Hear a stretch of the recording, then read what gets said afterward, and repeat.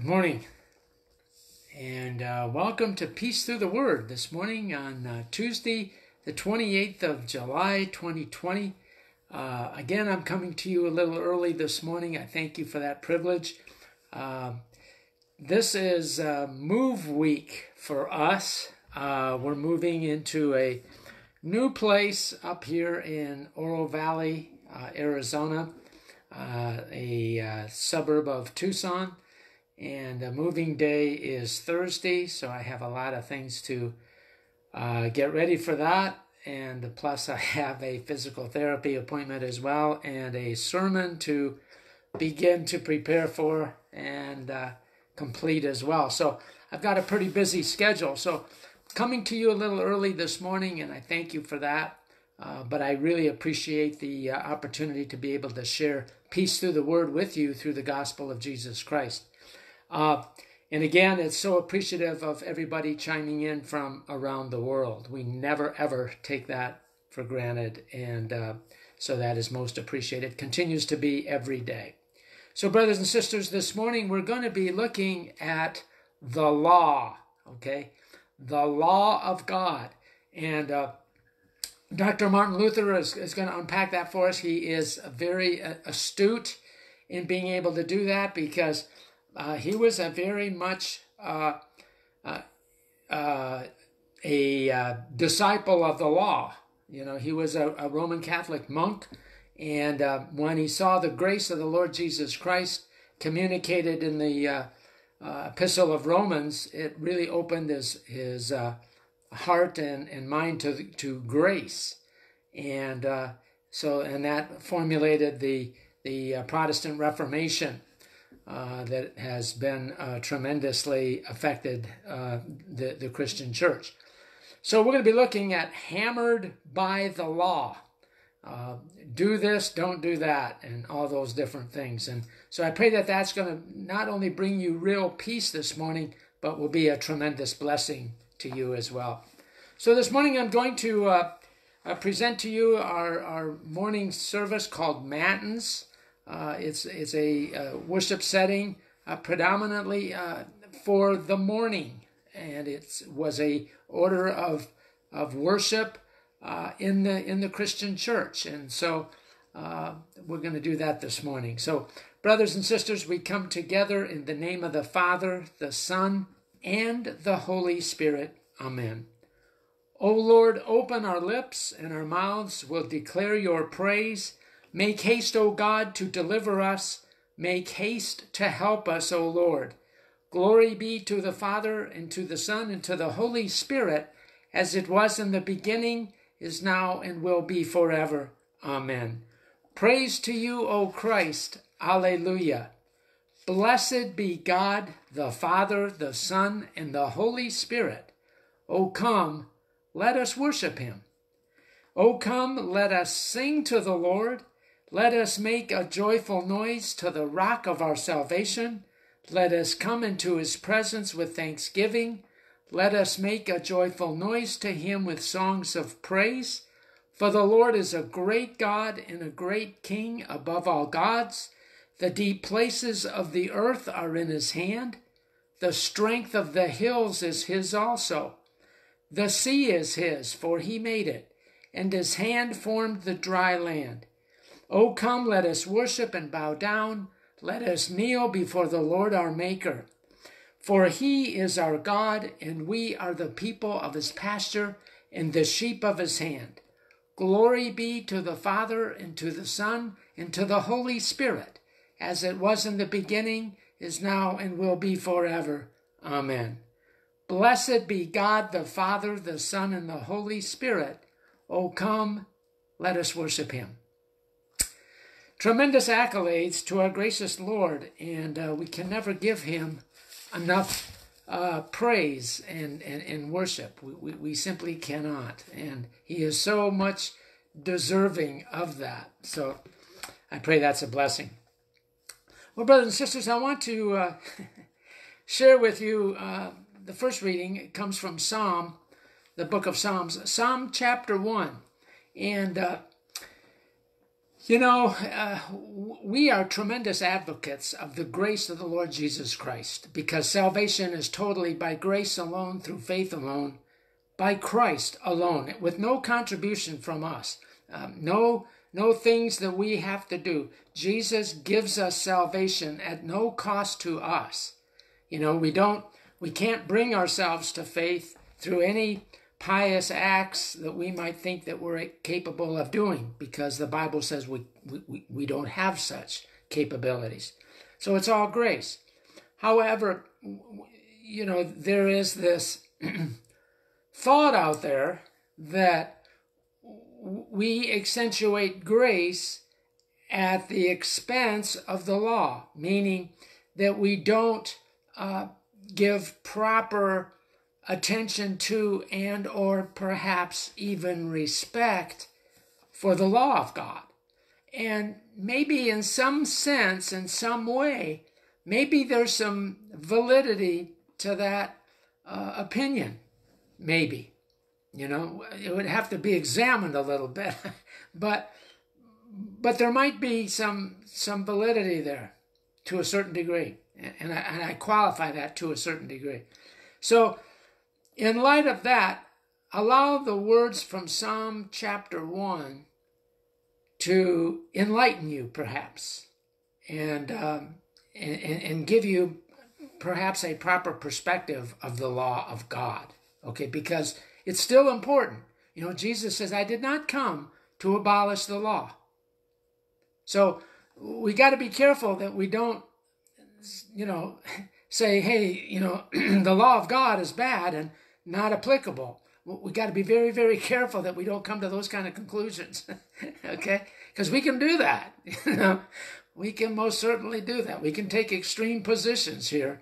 And like Dr. Martin Luther said, no, the best road is like in the middle of the road, you know, not going to extremes. So anyway, allow Psalm chapter 1 to minister to you. The psalmist says, "Blessed is the man who walks not in the counsel of the wicked, nor stands in the way of sinners, nor sits in the seat of scoffers.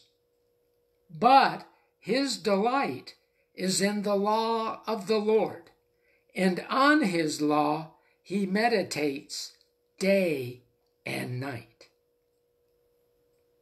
See, that's a proper perspective of God's law, because the law of God has 3 usages. All right?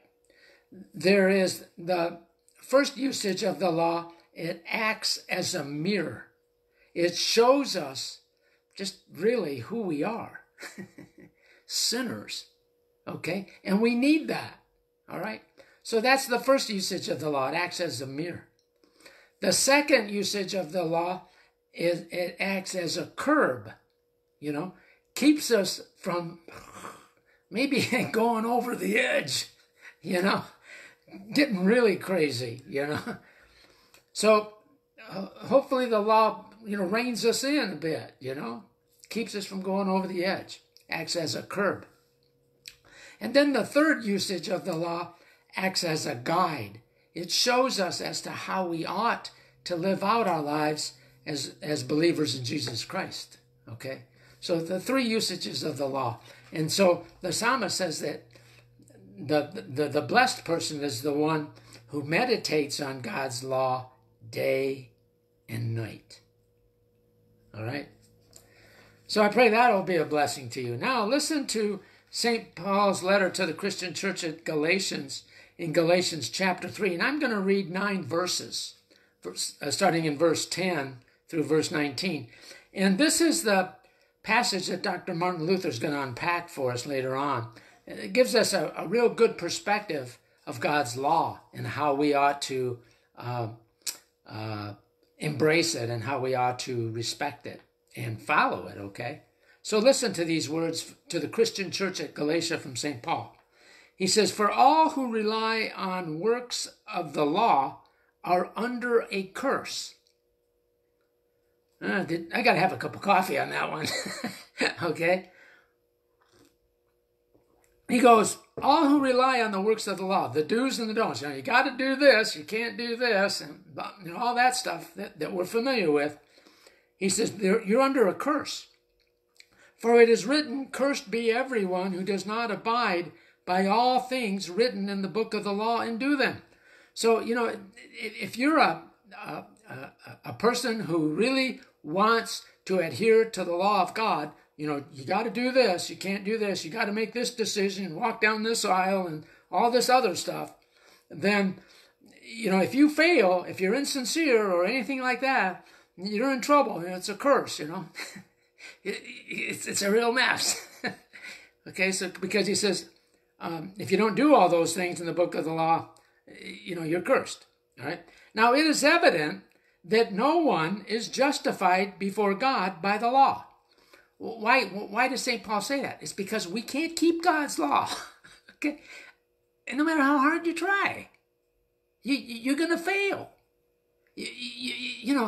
People say, well, I can make this decision for Jesus. No, you can't, because your decision is going to be insincere. So you just failed in your decision. We can't keep God's law. So no one is justified before God by trying to keep his law, because you're going to fail all the time, every time, no matter how hard you try. Okay?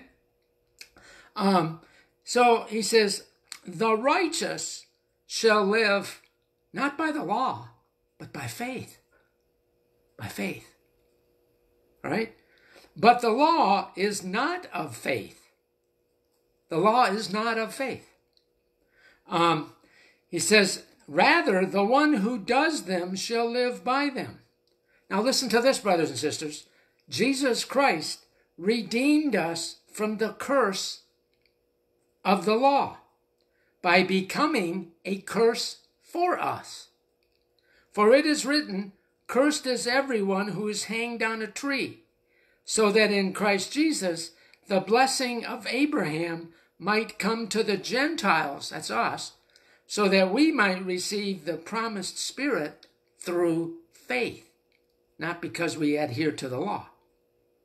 All right? Now listen to what this promise is all about, because there's misunderstandings about that. People think, well, the only ones that can receive the promise of Abraham are the Jews. Not hardly. Okay? So listen to what the promise of God is, the promise given to Abraham, who it was for, and for what purpose. It says, to give a human example, brothers, even with a man-made covenant or a promise, no one annuls it or adds to it once it's been ratified. In other words, once that promise has been legalized, nobody can ratify it. Nobody can change it, no matter who you are or what organization you are. Okay? Now, the promises were made to Abraham and to his offspring. It does not say, and to offsprings, plural, referring to many, but referring to just one, Abraham. Just to Abraham, all right?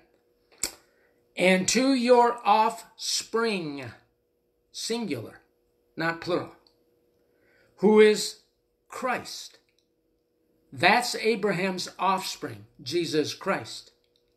That's it. All right? It's Jesus Christ, period. It. Singular. All right? This is what I mean. The law which came 430 years afterward, after Abraham, does not annul a covenant previously ratified by God. God promised Abraham 430 years before Jesus came on the scene. Okay? So it doesn't nullify it because it was made 430 years before Jesus arrived. Okay? So as to make the promise void. Okay? For if the inheritance comes by the law, it no longer comes by promise. No, because if it comes by the law, it's a result of somebody having to do something.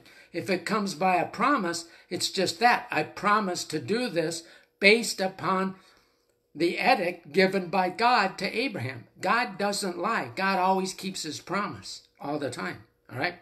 But God gave it to Abraham by a promise. So why then the law? Okay, if it's all because of the promise, then why do we have the law? What purpose is the law for? What purpose is the Ten Commandments? There are people today that say, you don't have to mess with the Ten Commandments. It's all grace. Got to be careful. Be careful with that. All right? So he answers the question, it was added because of transgressions, until the offspring should come to whom the promise had been made. And it was put in place through angels by an intermediary. Now, an intermediary implies more than one, but God is one.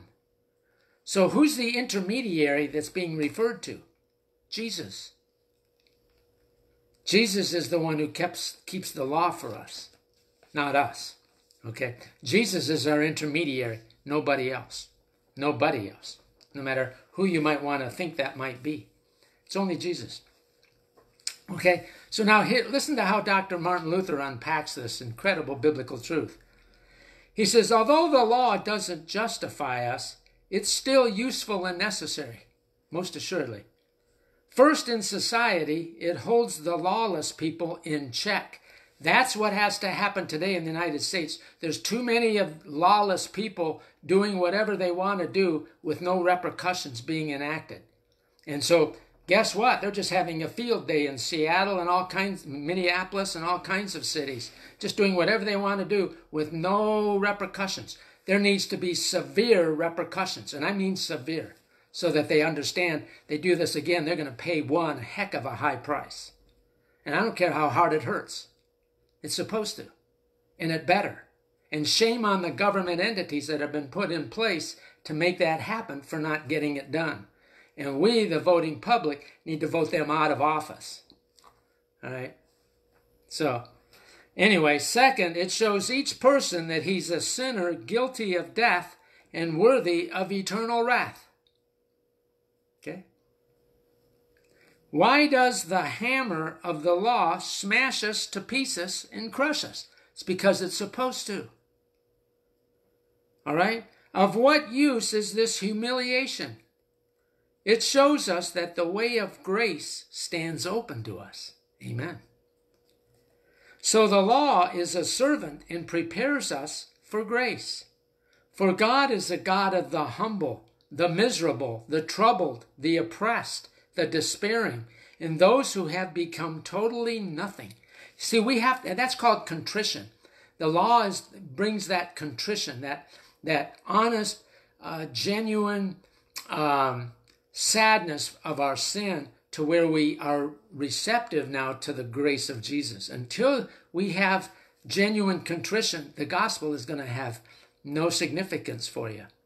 Why? Because you don't think you need it. You need to come to the fact that you're a sinner, you're damned, you have no good in you in and of yourself in any way, shape, or form in which to save yourself. To the point where you cry out for the grace and mercy of God. Then Jesus rushes to you with that tremendous comfort of the gospel. But not until. Okay? Not until. There are times when people who are comfortable in their sin, Jesus never gives them any kind of grace whatsoever. Never. It's all the law. Bam, bam, bam, bam, bam. No grace. Yet Jesus is all about grace. But if you're comfortable in your sin, if you think, well, I can just do whatever I want to do with no repercussion and no repentance, you're not going to get any comfort. I'm not going to give you any grace. I'm going to just nail you with the law. Bam, bam, every time. I'm going to say, you better repent or you're on your way to hell in a heartbeat. And if that offends you, tough.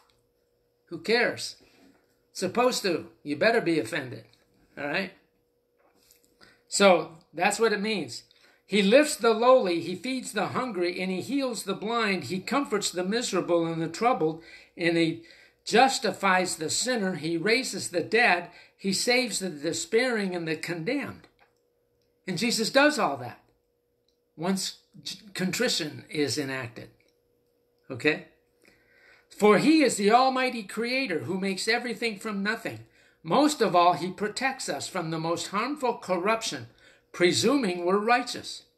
No one wants to be a sinner who is impure, miserable, and condemned. I don't think anybody really wants that. Maybe there might be some masochists out there that do, but I don't know of any. But everyone wants to be righteous and holy. Okay? So God uses this hammer of the law to break, to crush, and to annihilate this beast with its empty confidence, wisdom, righteousness, and power. As a result, it will learn through its misfortune that it is lost and condemned. When the conscience has been terrified in this way by the law, there's a place for the teaching of the gospel and of grace, which restores and comforts the conscience. And that's beautiful. That's beautiful. This teaching says that Christ came into the world not to break off a damaged cattail, not even to put out a smoking wick, but to deliver good news to humble people, to heal those who are brokenhearted, and to announce that captives will be set free and prisoners released. That's what the law does. It prepares us for grace. Okay? So that's what I hope, that you'll have a proper understanding and perspective of the law of God. All right? That it prepares us for Jesus' grace and mercy. All right? And as a result of that, you have peace through the word of Jesus. So what a blessing, and I hope that is. So forever, O Lord, your word is firmly set in the heavens. Blessed are those who hear the word of God and then keep it. So glory be to the Father, and to the Son, and to the Holy Spirit. I love the habitation of your house, and where your Spirit dwells. Amen. So brothers and sisters, allow me to praise our Lord with the following verses. We praise you, O God. We acknowledge you to be the Lord. All the earth now worships you, the Father everlasting. To you all angels cry aloud, the heavens and all the powers therein. To you cherubim and seraphim continually do cry, Holy, holy, holy, Lord God of Sabbath. Heaven and earth are full of the majesty of your glory. The glorious company of the apostles praise you. The goodly fellowship of the prophets praise you. The noble army of martyrs praise you. The holy church throughout all the world does acknowledge you. The Father of an infinite majesty, your adorable, true, and only Son. Also the Holy Spirit, the Comforter. You are the King of glory, O Christ. You are the everlasting Son of the Father. When you took upon yourself to deliver man, you humbled yourself to be born of a virgin. When you had become the sharpness of death, you opened the kingdom of heaven to all believers. You sit at the right hand of God in the glory of the Father. We believe that you will come again to be our judge. We therefore pray you to help your servants, whom you have redeemed with your precious blood. Make them to be numbered with your saints in glory everlasting. O Lord, save your people and bless your heritage. Govern them and lift them up forever. Day by day we magnify you, and we worship your name forever and ever. Grant, O Lord, to keep us this day without sin. O Lord, have mercy on us. Have mercy upon us. Let your mercy be upon us, as our trust is in you. O Lord, to you we have trusted. Let us never be confounded. Amen. So, O Lord, have mercy. Christ, have mercy. Lord, have mercy. Brothers and sisters, together this morning, as we begin our day, let's together pray the wonderful prayer our Lord taught us, the Lord's Prayer. And so together we pray. Our Father, who art in heaven, hallowed be thy name. Thy kingdom come, thy will be done, on earth as it is in heaven. Give us this day our daily bread, and forgive us our trespasses, as we forgive those who trespass against us. And lead us not into temptation, but deliver us from evil. For thine is the kingdom, and the power, and the glory, forever and ever. Amen. Beautiful prayer, amen? It is. All right. So, O Lord, hear our prayers. Let our cries come to you. The Lord be with us and with our spirits. Amen. O Lord, our heavenly Father, almighty and everlasting God, you have safely brought us to the beginning of this day. Defend us in the same with your mighty power, and grant that this day we fall into no sin, neither run into any kind of danger, but that all of our doings, being ordered by your governance, may be righteous in your sight, through Jesus Christ, your Son, our Lord, who lives and reigns with you in the Holy Spirit, one God, now and forever. Amen. Let us bless the Lord. Thanks be to God. Brothers and sisters, receive the wonderful blessings of the Lord today. The Lord bless you and keep you. The Lord make his face shine upon you, be gracious unto you. The Lord look upon you with favor and give you incredible peace. Amen. Brothers and sisters, thank you so much for allowing Peace Through the Word to be a channel for you this morning of God's grace and mercy and his genuine peace to you as you begin your day. Again, I really pray that you'll have a phenomenal day today. Pray that you'll go out and enjoy it, even if you're working. Enjoy your work, enjoy the vocation that God has given you, because this is the first day of the rest of your life. So go and have fun and enjoy. Until we meet again, it's blue skies and the wheels are up, flaps are retracted. Have a very wonderful and smooth flight today. Amen.